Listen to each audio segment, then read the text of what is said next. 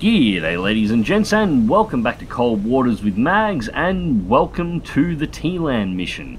And there is our target. We're after the docks on the edge of that city. TLAM missions. For those of you who have never watched a TLAM mission in Cold Waters before and have never played one, TLAMs are Tomahawk land attack missiles. Essentially, cruise missiles fired to destroy targets on land from a submarine. The problem with this is you're firing a whole bunch of missiles that are going to give away your exact location the second you fire them. Now, there are a few ways to deal with this, but a lot of them are boring. There's 2 away, 3 away, 4 away.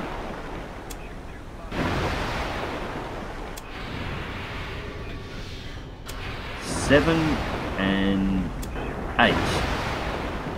You can see why it's got a moss loaded, I'm going to need that. You can see why these tend to give away your location as soon as you let them off. Now, you can sail miles and miles and miles away from the port before firing, because the game essentially spawns you too close. You're supposed to fire TLAMs from extreme ranges, but the game spawns you damn near on top of the target, in amongst the enemy fleet. You can sail miles away to fire them off, but it takes about 40 minutes. And there's hit 1, 2.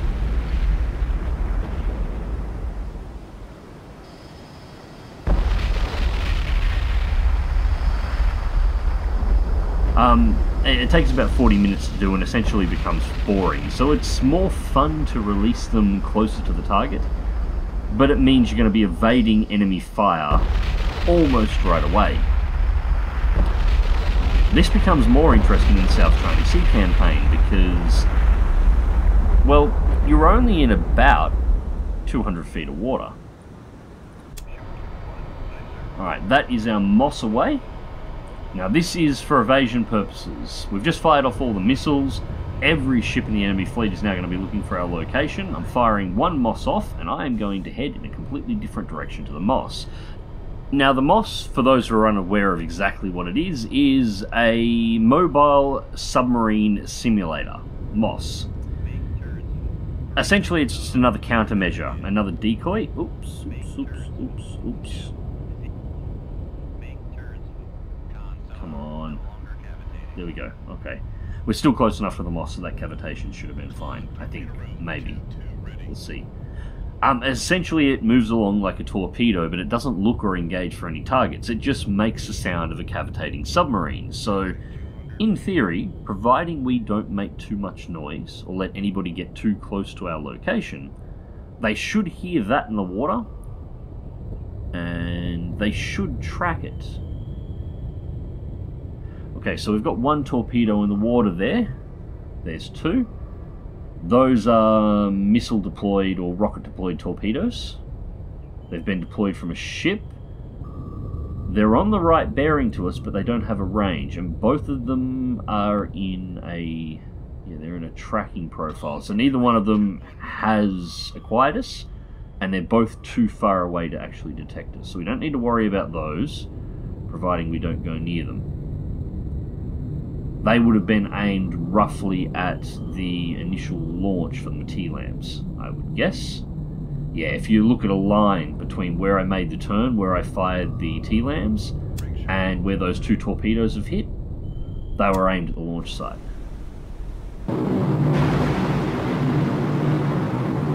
That was a sonar buoy. That's not what I wanted to see.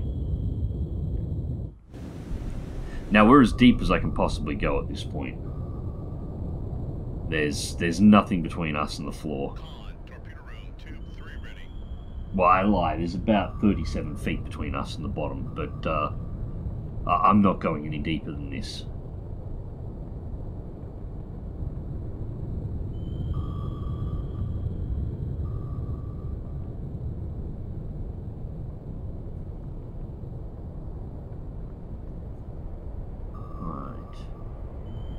We've still got pings. but they're far away.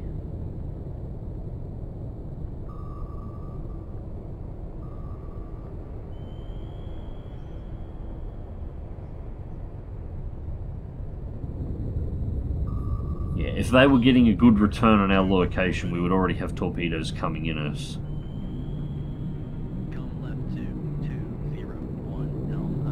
And I can't see exactly where that sonar buoy lit either. If that sonar buoy landed close, I should have it on the map. And as much as I probably shouldn't have that external camera, there is a torpedo. Is that going to require us? I know, and I can hear a helicopter. And torpedo has acquired us, alright.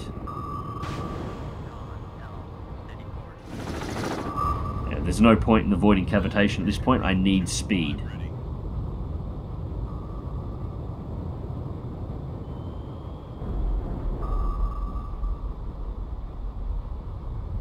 Come on, faster. Must go faster, must go faster. 24 knots, come on.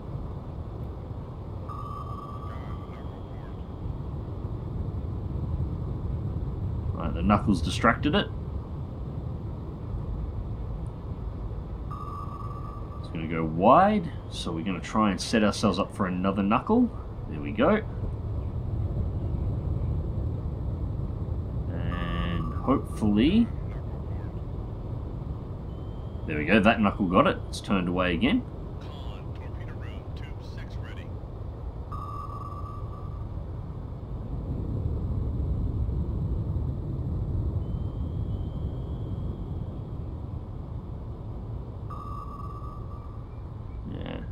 There's no point in slowing down here. I've got to... actually... The torpedo has... The torpedo detected the countermeasure and it looks like it's circled, so hopefully... Hopefully... I've lost it in the baffles at the moment. We're so close to the bottom at this point that we cannot deploy our towed sonar array, so we are suffering the problems of a very old submarine or a non-towed equipped submarine in regards to the baffles. We can't see anything in any form directly behind us, just due to depth at this point. I'd need to go...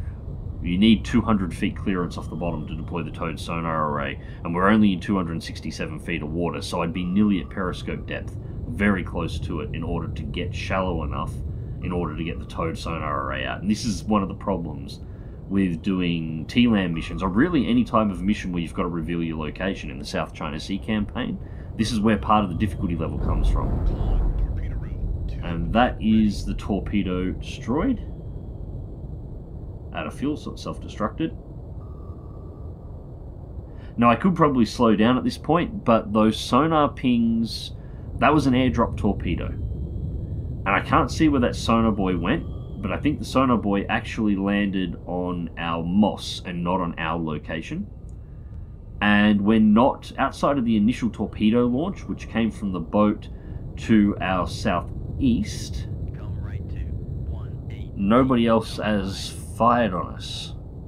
So I don't think they can see us, even cavitating. If they can't see us on active sonar, they're not going to be close enough with Chinese passive sonar to be able to... Well, they might be able to hear us, but they won't be able to accurately locate us. So I'm going to run for as long as I possibly can here, and open up a little bit of a gap. Try and get ourselves as close to that shelf as we possibly can. Although, I would like to deploy towed sonar. Yeah, alright. Let's take ourselves to 50 feet and see if we can see anything.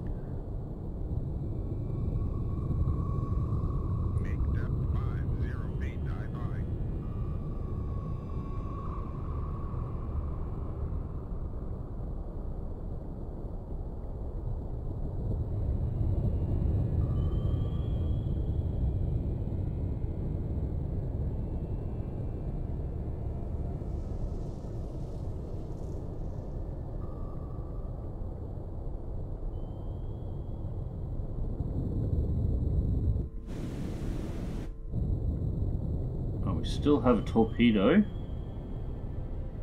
That's right where we made the initial turn. So they're still dropping on the initial TLAM launch site.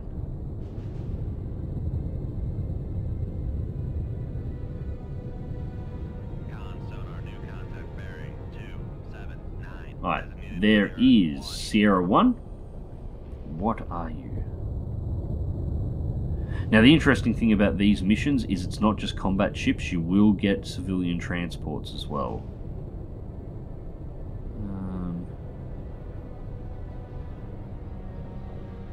No, I don't think it's a looter. That looks right.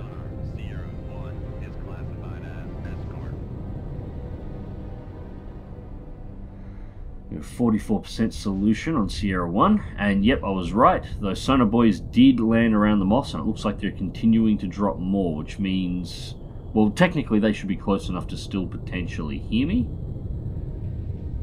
But the noise of the Moss is probably got all of their attention at this point, or seems to have anyway.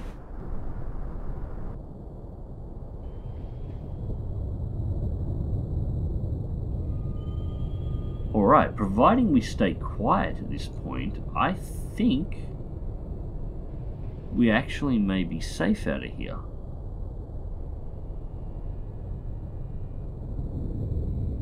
I think, maybe. I'd like to hear what we've got to our southeast. And to our east, immediate east would be nice as well. But particularly southeast, because that's the direction I've got to run, because that's the direction of the shelf. Where the bottom end starts dropping off from 200 feet down to, I think it's something like 1,500 feet in about this. It's a helicopter. That's a torpedo. Oh, shit. Right, countermeasures away, come on.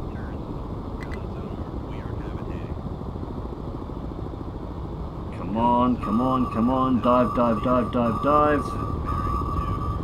No, that's gonna hit.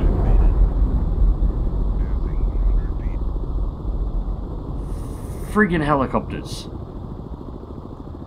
Alright, what do we got? Hull is at 87%, nothing appears to be leaking.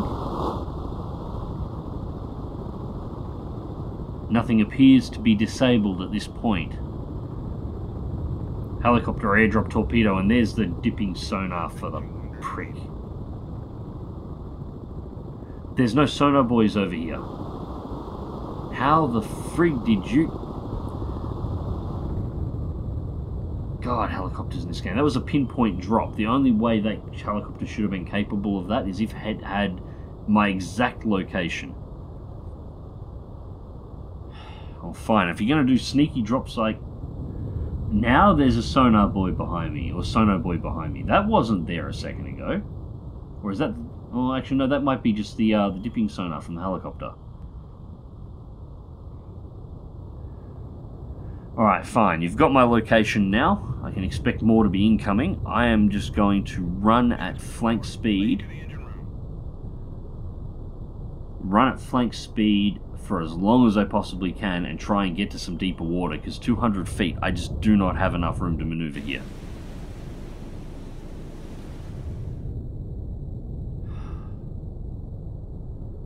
Still tracking me.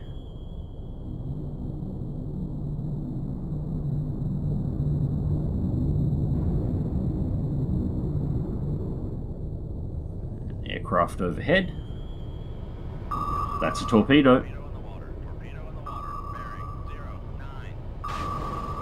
Where? Whoa, shit there.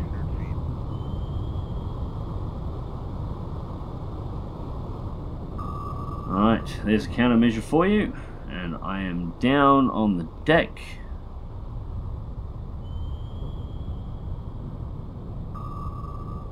...272 feet to 334.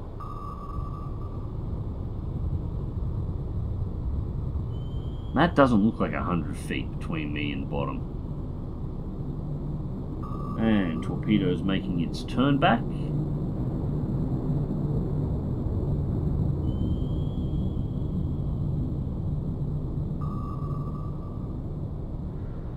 Alright.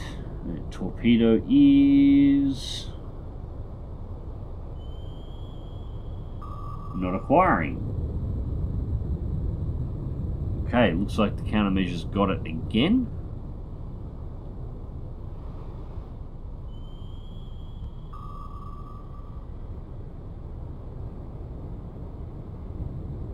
Yep, looks like we've avoided this one as well. Torpedoes again, where there's one.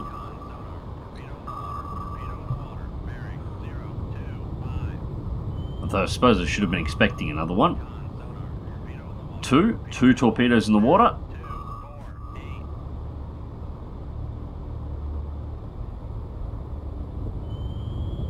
Alright, we should be fine here. I'm running at 35 knots. So as much as they should have no problem hearing me, well, I've got to let them get a little bit closer. They didn't take that knuckle. Oh no, maybe that one did.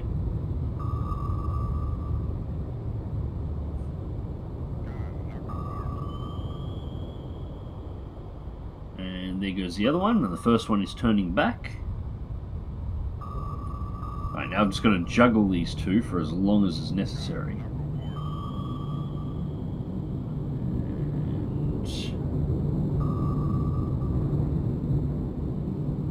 And that'll be another sono buoy from that plane.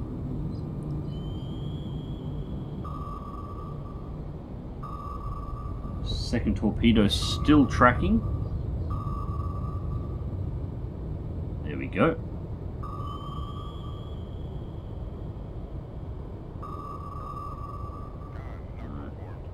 And we're still quite a ways from the shelf. Torpedo 3, torpedo 3.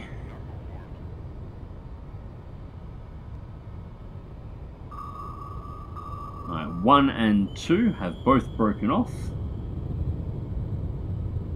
3 has not acquired. There it is. No, 3 is now acquired. 2 is off track.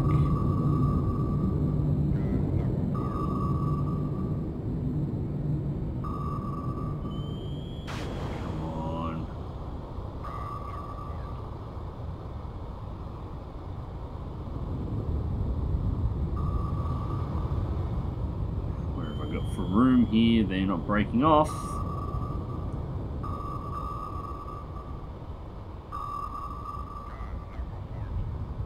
Come on, come on, come on, take it.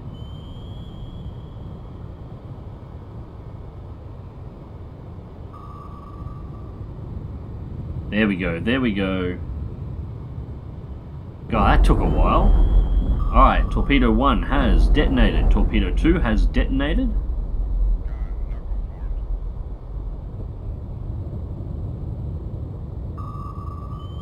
Just got to keep juggling torpedo 3 until it does the same.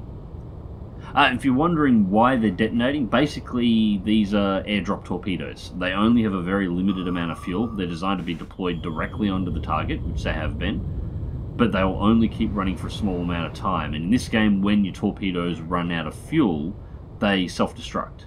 And that's what's happening. If you can dodge them for long enough, they will just blow themselves up. Go, yep, he's taken it.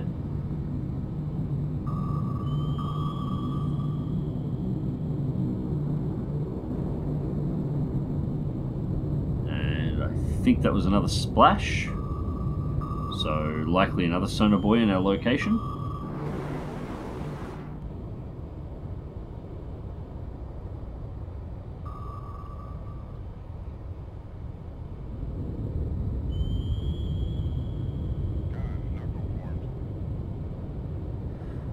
Okay, it's turning away again, and we've got another torpedo in the water. That one's pretty far out though. That might actually be too far out to acquire us.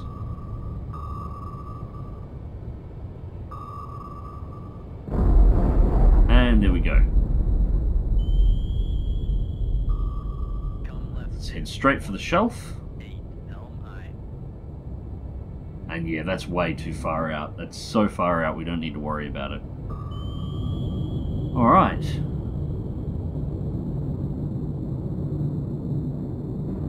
Just continue our run for the shelf. That's all we can do at this point. Alright, so at this point in time, I'm pretty sure we've managed to evade everyone. We're at over 1,000 feet. We are very much clear of the combat zones. So, let's bring this mission to an end. And no vessels nearby, no weapons, no aircraft, no flooding, and our land strike is complete, so we can leave combat. There's only 4 ships on the surface. Well done, successful land strike. Intel reports indicate extensive damage was sustained by the target. Stand by for new orders. And bullseye, military installations around Yulin, China have suffered extensive damage in what witnesses have called a massive cruise missile strike. Alright, so, mission completed. Now, we could have done this a hell of a lot cleaner, of course. I could have done the old thing of once spawning in, as the game always spawns you too close to the shore, driving almost all the way out to the shelf and then performing the missile strike, but that's rather boring. At the very least, this is entertaining. So, yeah, we did take a hit on the chin, unfortunately. Continue through and see what our next mission is. I am probably going to have to return to Guam regardless, because while it doesn't seem to have affected the submarine's capabilities any, it will make us noisier. And our next mission, we are being asked to hunt China's ballistic missile submarine. Now, this is going to be a fun mission, but we'll save that one for the next video. Anyways, ladies and gents, I hope you enjoyed the video, and thank you very much for watching. As always, check the video description down below for links to my Twitch, to my Twitter, to my Discord, to my Facebook, and to my Patreon if you'd like to help support the channel. And as always, remember to click that like button, share, and subscribe if you would like to see more. And until next time, take care.